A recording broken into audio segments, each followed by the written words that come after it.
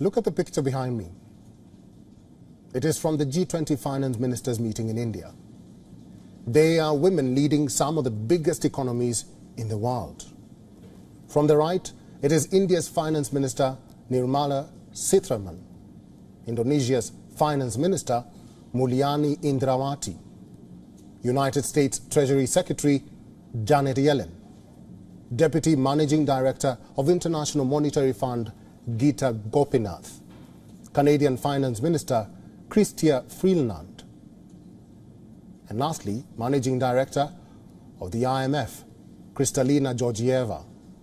They discuss critical global economic challenges facing our world, including the threats posed by climate change and rising debt. The group of 20 major economies also decoded how geopolitics could hurt economies, like the Russia-Ukraine war. Even in the 21st century, women are mostly absent from financial sectors. Economy forums are usually dominated with men and their black suits. But these women are changing the norm. Women head the International Monetary Fund, the World Trade Organization, the US Treasury, and the European Central Bank.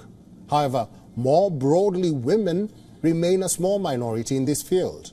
According to Women in Economics Initiative's 2022 index, women represent from 10% to 24% of the top global positions in economics. The reasons are complex, to say the least. Economics entails a lot of mathematics and analytical thinking. And there's a cliche that men are better at those, which is not true. This is discouraging for women. And those who still choose the field face discrimination, where they are not promoted to the highest ranks.